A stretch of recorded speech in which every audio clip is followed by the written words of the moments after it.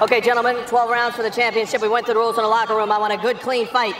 Protect yourself at all times. Punches here are okay. Punches right here at the top are okay. Any questions? No question. Touch gloves. Good luck. Here we go, Freddie. Bruce, Paul, you ready? Pacquiao trained by the veteran Freddie Roach, former protege of the great Eddie Futch, regarded by some as one of the very greatest of all modern trainers.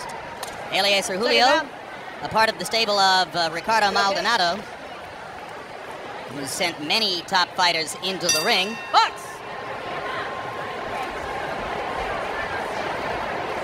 Maldonado was also the manager of Agapito Sanchez, who fouled Pacquiao so ruthlessly in San Francisco, and Freddie Roach said to us yesterday, I wouldn't be surprised if Julio tries to do the same doggone thing. Guilt by association, maybe.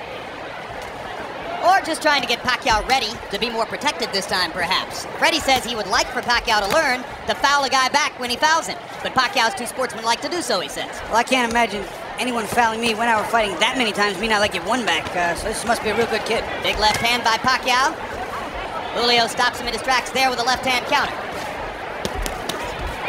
Both fighters using their jabs early, and I think Pacquiao has already gotten some of Julio's respect for his power. I think so. You can see that Julio has got a concerned look on his face. You can see a little bit of strain in his eyes when he gets hit with some of those punches. Pacquiao can punch. When you come up to 122 from 118 and you get Manny Pacquiao in your third fight in the division, you may be biting off something more than you can chew. But Julio has a lot of knowledge and a lot of craft.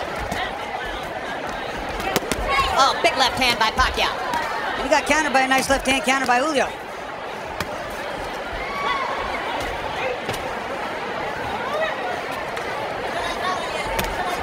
Sometimes the first couple of punches might rock you, but then you taste the power and sort of get used to it, right, Bobby? Well, you know, there are times that you can sort of adjust to it. But if you get caught one of those and you're not looking, I'll tell you what, your legs come right out from under you. When you catch you looking, boy, oh boy, it hurts so much more.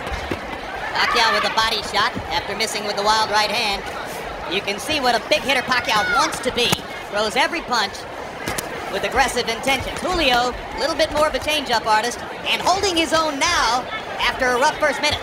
And one of the things, there's a beautiful straight left hand by Pacquiao, but one of the things that's helping Julio is that jab. It's all setting the combinations of Pacquiao.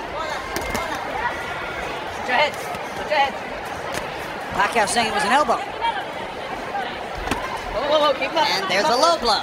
So already an elbow and a low blow from Julio making contact with Pacquiao, and that's exactly what Freddie Roach suggested he thought might be the case.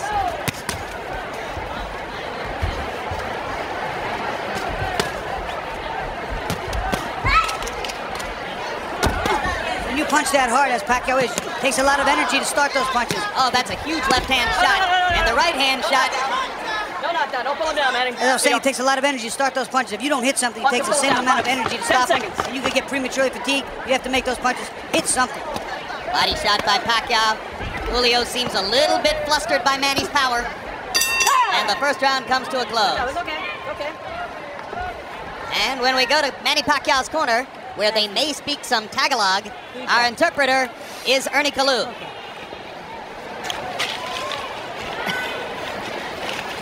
All right, rinse it out. Okay, Manny. Now here, I want you to use the jab a little bit more, okay? Yeah, all right? You a little bit wide with your punches. Tell him not to pull his head down, okay? Yes, sir. All right? You're a little bit wide with your punches, okay? I want you to go behind the double jab. You watch the combination. Pacquiao winds up throwing a left hand underneath, which was very good, but then his arm winds up getting wrapped around his head. You see it? Thus the call of no knockdown when Julio went to the canvas. Now round two begins. Another straight left hand by Pacquiao. And you heard Julio's corner saying, hit him in the belly. And down goes Julio. It was a perfect execution of what he was told in the corner. Double jab and throw the left hand. He did it. Look what we see. The kid listens. Hey, come to me. Bueno. Box.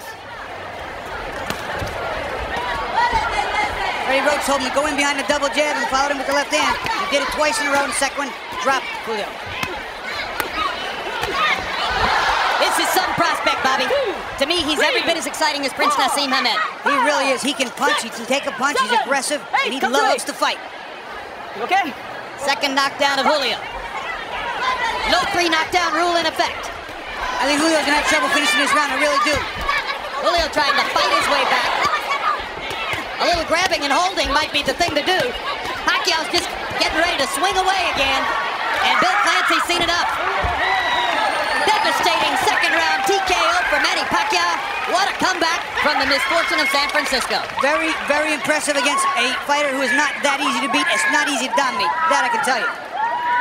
I think the most impressive thing was exactly what you pointed out. Freddie Roach calmly said, double jab and then follow with the left hand. He did it. He did it in the first 10 seconds, hit him good, followed up with it and dropped him, and that was the beginning of the end for Jullio. This is for your family. The whole world, son. This is for your family. Thank you, Lord. Mabuhay Pilipinas! Thank you, Lord. Pacquiao feeling as though a great weight has been lifted from his shoulders. He was so disappointed by the technical draw in San Francisco. How one of the judges there had scored the fight with Sanchez in front remains an enduring small mystery of our sport. But all of that erased now as he blows away a good veteran fighter in Jorge Eliezer Jullio. That's what we call going back to your corner, getting the advice, and making the adjustments instantly. He made the necessary adjustments. He came out and literally blew Jullio out of there. He's dominant at 122.